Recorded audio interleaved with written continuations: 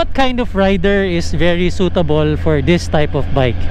Do you consider yourself a beginner rider who wants to go to adventure bike but doesn't feel so confident in terms of the weight and the height of an adventure bike? Or are you that rider who is vertically challenged? Or are you that lady rider who wants to go into adventure bike, who wants to go off-roading but will have the full confidence in terms of handling an adventure bike? Watch this video, because if you're that type of rider, you might want to consider getting this Triumph Tiger 900 GT Low.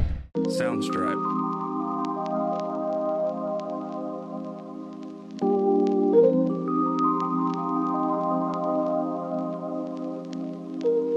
Soundstripe.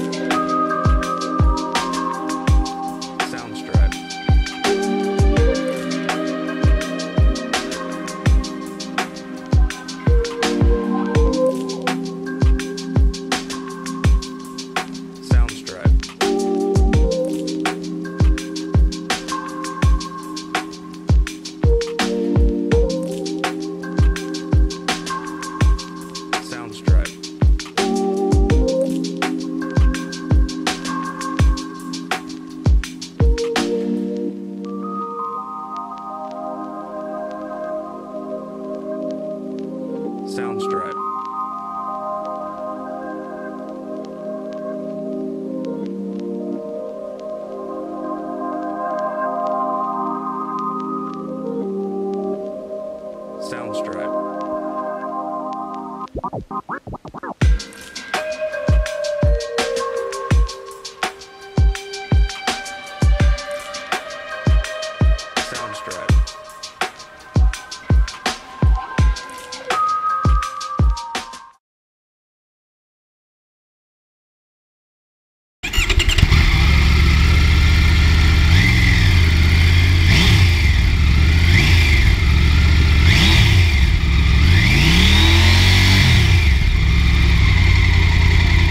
Comes with a capacity of 888cc with a 94 horsepower at 8,750 RPM with a maximum torque of 87 Newton meter at 7,250 RPM.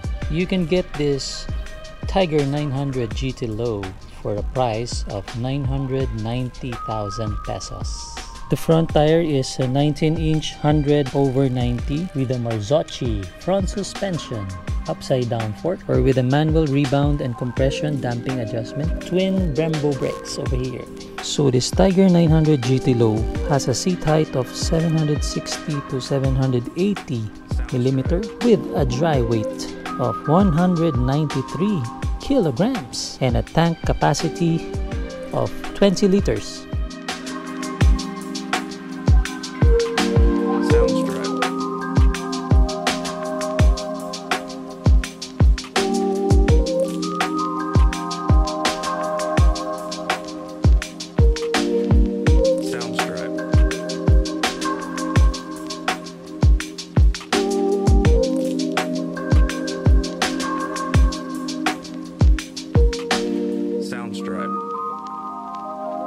It already has a lot of features. On this side, you would see there the heated grips. Here's the buttons for the TFT display.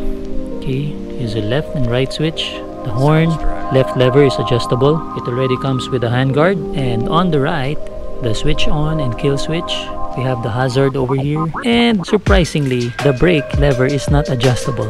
Let's look at the TFT display. It's a 7-inch full color TFT instrument, so it has a optimized cornering, ABS and traction control. So there's a fuel gauge, the temperature, see the tachometer in the left and right, speedometer, the RPM. This bike already has a low crash bars, so we have to buy this separately. It's time to do my first ride impressions of this Triumph Tiger 900 GT low. Wow, the acceleration, it was too strong. Alright, let's go.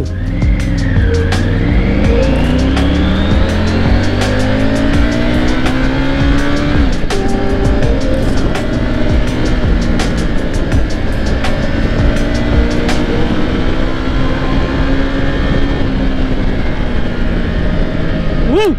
You can feel the Tiger roaring in this Tiger 900. So in terms of the handling, it's very nimble. Obviously because of the weight, it's very light being an adventure bike.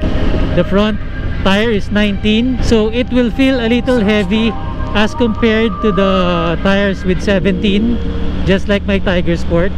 But I'm sure that in off-roading, this has an advantage over the Tiger Sport. Okay, in terms of the sitting position, since I'm 6 feet, I feel like I'm riding a cruiser bike. Since the seat height is very low, so this is not obviously ideal for a tall rider. Probably if you're around 5'6" and below, okay, you can consider this bike. I like the suspension.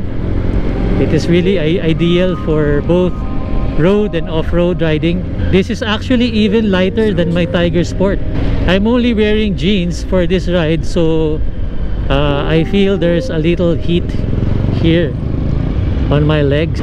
Probably that's common in all inline 3 engines of Triumph, but it's not that bothersome. Overall, the Triumph Tiger 900 GT Low is a very powerful bike.